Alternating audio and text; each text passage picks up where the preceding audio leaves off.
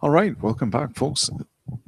Connecting Dots here with a second video of the day. The first one earlier today, 3 hours ago, was connecting dots to the Fukushima ice wall leaks and contaminated fish.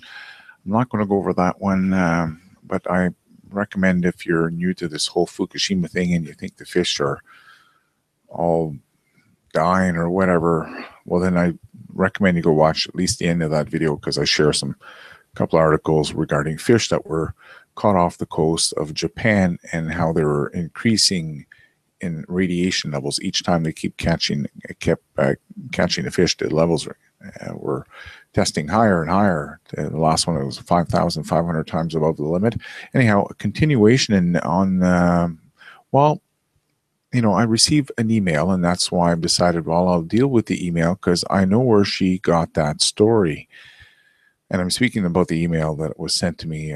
Obviously, the viewer just came across Kevin Blanch's more recent video. As I was making my video today, Kevin Blanch was making another one of his doomsday. Salmon are all dead, yada, yada, yada. Again, not a single proof, no evidence, nothing. It's unfortunately, he just babbles his mouth away, no evidence of anything. So I'm going to share with you the truth on it, and it's something I spoke a little about a little while back. Is the blob, Pacific blob. So in this article here, and everything you see in my videos are all linked down below. So if you're interested in following up a little bit more, reading the entire article or sharing with someone, you can follow it down below in the Show More tab. I'm going to jump to the juice of it here, more specifically the Pacific Ocean and topic that we're talking about, what we're speaking about. So, or does it say here something about, okay, right here. In the North Pacific, there are two similar oscillations that differ in their time interval. The Pacific Decadal Oscillation, the PDO, was discovered by Nate Mantua, co-director of JISAO Climate Impact Group, while studying salmon populations in 1997. It lasts anywhere from 10 to 20 years and changes regional sea surface temperatures.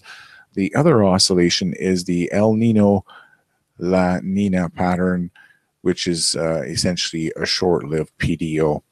And when these oscillations are in their positive phase, sea surface temperatures are warmer than normal, and the probability of a marine heat wave drastically increases.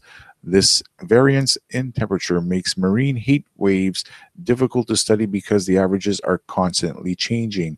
The results showed that the probability of a warm anomaly decreased as the intensity and duration increased. There are many more small, short-lived warm anomalies across the ocean than large, persistent events. And that makes a lot of sense, Scannell said. If you think about earthquake frequency, the really big ones happen less often than small tremors. So in the natural world, these really big warming events are unusual. Scannell also had to address the long-term warming trend in the ocean caused by anthropogenic climate change. She subtracted the linear warming trend from the 65 years of data she was using so that the average was zero across the timeline and analyzed the anomalies off that flat average. She said, if we kept the trend in, everything would be getting warmer, so there would generally be more big events, Scannell said. Everything would start to look like a marine heat wave based on our definition. The most recent marine heat wave started in 2013 off the coast of Washington. As I said, I live here on Vancouver Island, right across the way here from Washington, and was nicknamed the Blob by Nicholas Bond, a research meteorologist at UWJISAO. It lasted just under 2 years and had devastating effects on the coastal ecosystem. So there's something that we could measure. We had no one taking any Fukushima radiation testing of any marine life like they had promised, even though they raised thousands of dollars under that same lie that they were going out there to test. And I'm speaking specifically about Dana Durnford right now, who collected thousands of dollars, and more specifically, the boat that he took on this 260-day tour was actually someone that took a lien out on his home for $16,500, the late Jeff Palco. And Jeff ended up taking his life after realizing he'd been defrauded and was not getting his money back for the boat. And Dana had not lived up to his promises of doing marine testing of some of the marine life and showing everyone in videos the results of the test. At least here we had the red tide event here. The blobs stimulated an explosion of phytoplankton, a type of floating algae that is the base of marine food chain in the West Coast. Phytoplankton grow better in warm water and use sunlight and dissolve nutrients to rapidly proliferate. This eventually led to an increase in toxic algae species along the West Coast, the red tide. It was the biggest harmful algae bloom we've seen along this coast, said Samantha Sidlick, a research scientist at JISAO. It stretched from California all the way to Alaska in 2015. There were epic closures of fisheries because of all the harmful toxins that were out there. According to Sidlicky, seabirds and marine mammals, this is important, folks, because in 2015 we had all these people saying to everyone that it was always Fukushima radiation that was causing the harm. No one ever dared speak about the blob. None of them except me, of course. And they all what? Call me a liar. Well, I'm sorry, but at least there was testing. We had evidence. We had sea readings, the surface of the water readings. We had testing of the mammals, the crabs. It was evident. It goes on to say here that marine mammals were also negatively impacted by the warm temperatures during the blob. Marine mammals such as walrus and seals continued to feed on toxic invertebrates poisoned by the harmful algae bloom. In response to warm surface water, many fish remained deeper in the water column where temperatures were lower. These depths often exceeded the maximum diving capabilities of some seabirds, rendering their main source of food inaccessible. That's why I covered the stories on the birds that were washing up in Alaska. I shared with you it had to do with the blob again. You're getting more evidence here what's going on, folks. I hope you folks can understand here. It was on the field of marine heat wave research is only just emerging, and studies like Scannell's are crucial to establishing a cohesive definition of these larger events so they can be compared in the future. So yes, this was a very unusual event. Unfortunately, on YouTube, we didn't have anyone. This was not the truth movement that many of you believe was out here. Hope you've realized this by now, and if not, well, this is going to be your wake up YouTube channel, because you'll soon realize I don't flow with the rest out here. Okay, I'm not part of that Fukushima fraud squad or anything else squad out here. I run on my own. I do my own stuff. And when I speak out against these people, that's where many of you start to chime in. Yes, you can see it also. And that's exactly why my other YouTube channel, The Silver Gold Man, has just gone ballistic here since September of 2014 when I first opened it, because many people could see exactly what I was seeing, what was taking place on YouTube within the silver and gold economic sector and how they all interconnected. So the same thing here with the BP Earth Watch and the Dabu Sevens and the rest of them. It's fear, fear, fear, never a real good storyline and common sense to the whole breakdown of what's going on. So here's a weird one here.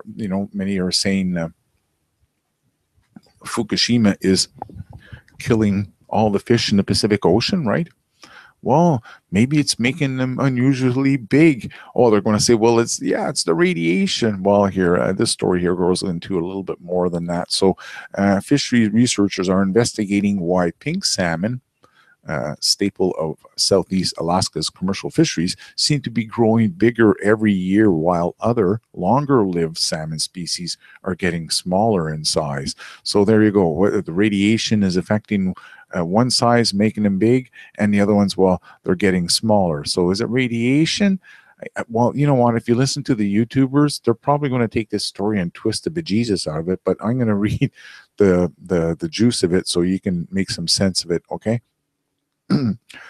and this story here goes on. These pink salmon that we've got in early this year, they're talking about 2016, are some of the largest I've seen in quite a long time, said Joyce. John Joyce here, fisheries research biologist at NOAA, in an interview last summer. Sorry, that was last summer. At Oak Creek, flowed over rocks and returned salmon lingered in a nearby pool. Joyce explained how the creek's weir provided more than 35 years of continuous data and is valuable for climate change research. We've had a real warm event, said Joyce. It would be logical to assume that it's creating a pretty good growth regime for these fish, and we're seeing evidence of that with these fish coming back. So they're saying that the adult pink salmon are returning earlier this every summer, a total of 2 weeks earlier since counting started. Pinks returning in 2015 also came back in bigger numbers, not smaller numbers, bigger numbers, folks, in northern part of Southeast Alaska, and they're probably and they're bigger than usual. Not probably, they're bigger than usual. So I guess they're not running out of food out there, I guess. Well, it depends where they eat, right? And the blob wasn't everywhere. If you saw in that image, certain locations were more affected than others. And it's something I've been saying here with the testing of the seafood. We need to deal with specific species that we know may get caught up in bioaccumulation of radioactive isotopes due to the species, or I should say more precisely, what their diet is, right? You are what you eat, essentially. So it goes on to say here that for just a panhandle, pink salmon harvested in 2015 were 12% heavier than the previous year. So there you go. So much for the story as everything is dying, eh? During the salmon ocean ecology meeting in Juneau in March, research biologists presented their findings suggesting pink salmon runs may be affecting the growth and abundance of other species in North Pacific. So there you go. It's not necessarily Fukushima. They're talking about these, essentially what they eat here. So I'm going to go straight down to the best of it here, because I don't want to read this entire story. It might. So it says, Shaw wonders if the salmon's forage base is altered by the recent swing in water temperature. When ocean temperatures are cool, young pink salmon usually grow by feeding on the bigger and fattier zooplankton. It just so happens that squid like zooplankton also. Pink salmon may be changing the whole forage base, similar to the phenomenon of fishing down the marine food web or taking out the squid, which is a direct competitor with them for zooplankton, Shaw said. Pink salmon is an intragilled predator that both eats its competitor and eats the prey of its competitor. It's possible that when pink salmon bulk up on consuming squid, they're also depriving offshore coho and chinook of their primary source of food. So there you go. In this story here, we're kind of getting essentially with the warmer oceans, one species of salmon is booming. They're doing well, while the other ones closer to the shore are not doing so well. And that's, it's all about where you are. Location, location, location. Shaw acknowledges they still haven't pinned down whether the young pinks are benefiting from zooplankton because those older pinks are scooping up all the squid. And since less fatty zooplankton are prevalent during warmer conditions, they're not sure how pinks are still getting bigger with the recent warm water blob in the Northeast Pacific. If it's driven by climate, then you would expect going back into a warmer period that there would have been smaller in size. And yet pink salmon have continued to grow larger in 2015, Shaw said. And they've also followed this recent trend, which suggests that there's something more than just change in climate, that there is plenty of food out there, and somehow did you guys get that? That there is plenty of food out there, and there's somehow they are benefiting. Not a lack of food again. except I believe where the blob was, and that's where these stories here that we were picking up last year seem to be all blob related. So um, what they're saying here is basically what you see is a very strong alternating year pattern. Pink salmon are about 40% more abundant in odd numbered years. When you see lots of pink salmon, you see the reduction in growth in red salmon. It's fairly consistent over time. So here's another good story here. This is again from April 2016. It's official. Unusual Atlantic salmon catch confirmed in Clyde River, Nunavut. I'm not going to go over the whole story, but essentially, what they say here is that Dumal is trying to figure out why the salmon are pushing further north. She began studying Pacific salmon in the Northeast Territories 5 years ago. She recently expanded the program to Nunavut, where along the Clyde River, she said Atlantic salmon have been reported elsewhere on Baffin Island. Chum salmon have also been reported further west in the territory of Hamlet and Klugluk. We think that the warmer water cycles in the marine environment are allowing increased access for species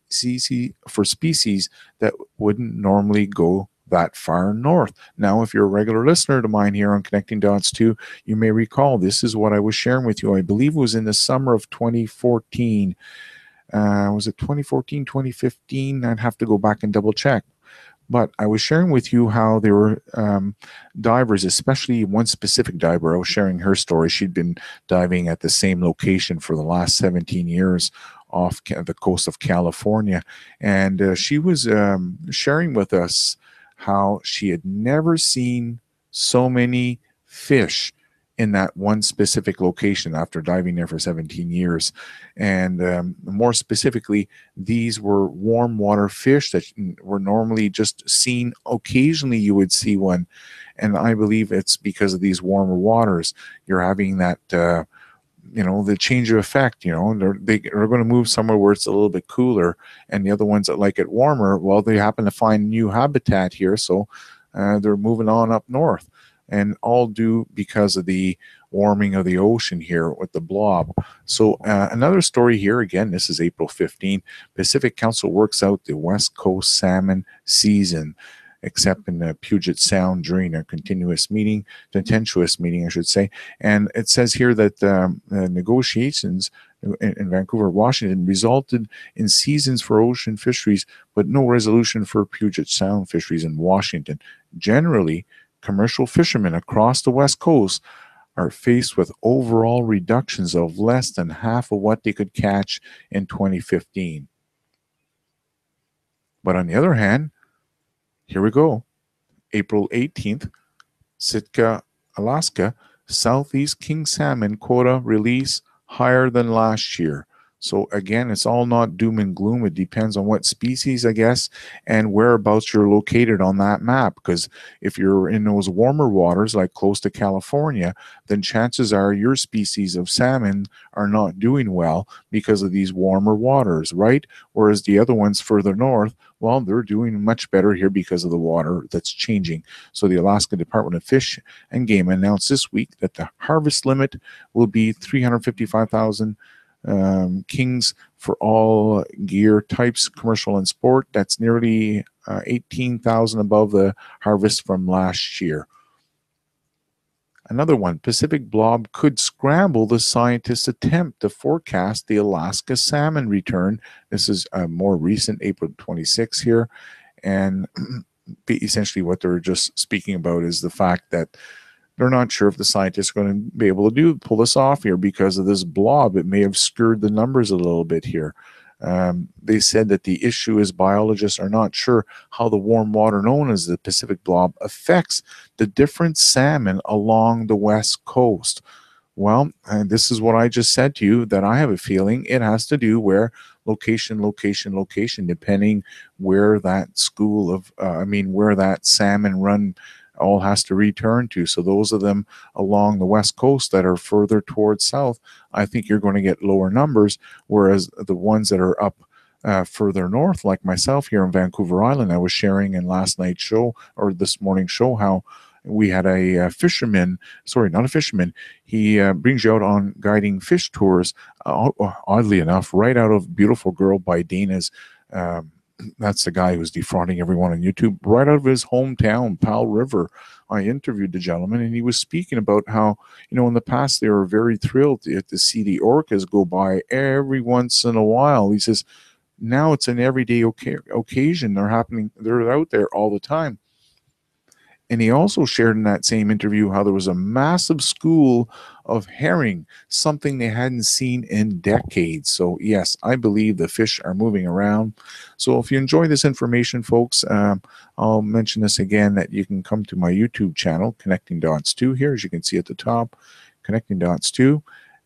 And right down here in the Fukushima playlist, you can find a whole lot of Fukushima videos, and another location is right here on my website, Connectingdots2.com. Hopefully you can find something here that you like, and I'll remind you that there's a great search bar here, so anytime you're looking for a specific story, that's where you'll find it. Okay, hope you enjoyed the video. Talk to you later. Ciao.